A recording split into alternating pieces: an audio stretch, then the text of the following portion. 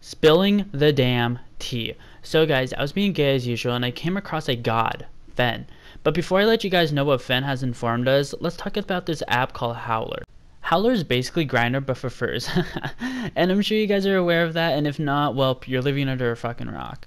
Howlr shows the distance you are from someone else, and you can change your bio and stuff basically to inform them of what you're looking for. You guys can chat and potentially meet up as well. Here's a good example, and this isn't me, Jesus Christ. Found it on the internet, lol, I'm not down to fucking fuck. And also, I'm taken.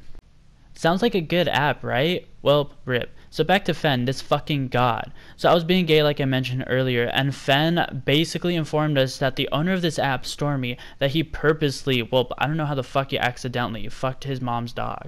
Or well, he got, anyways, I mean, he bragged about this pretty recently, so enough with the allegation, showed y'all's the receipts. So Fen basically exposes him on Twitter, and not only on that platform but also to his parents, which is pretty personal, and he gets an intense message from a PR guy right after. He is one of the main runners of the app. You guys can pause the video and you guys can read it if you like.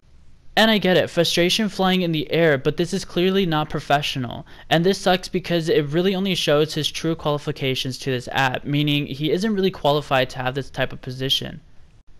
So here's the problem, a lot of people are quite upset. We have two sides of this. Some people are pissed at Fen because Fen decided to tell his mom and notify her about him basically, doing the nasty stuff to your dog. They're mad because Fen should have just let things go and avoided the drama, while others are saying don't be a bystander and do something about this. So we're having a fight between people that are basically trying to avoid the problem and avoid drama, and people sticking up to justice because, I mean, this dog doesn't really deserve that.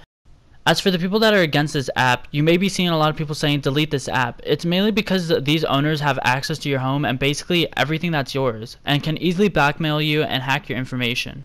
Knowing how unprofessional these people are, don't be surprised if they do hack you. But also, by keeping this app, you're supporting someone that basically likes to rape animals as well. So that's really the sticky issue here, because honestly this app isn't that bad, just ran by these guys. In my personal opinion, I just don't think these people are qualified to run an app such as important as this one. So much potential, and honestly this can help the community so much.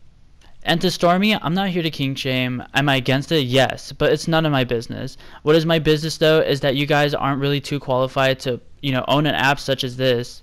So there you guys have it, basically what's happening so far with this whole entire situation. Let me know in the comments what you guys think. Sorry if I skipped anything out, but yeah, thank you guys so much for watching, and yeah, guys, boy.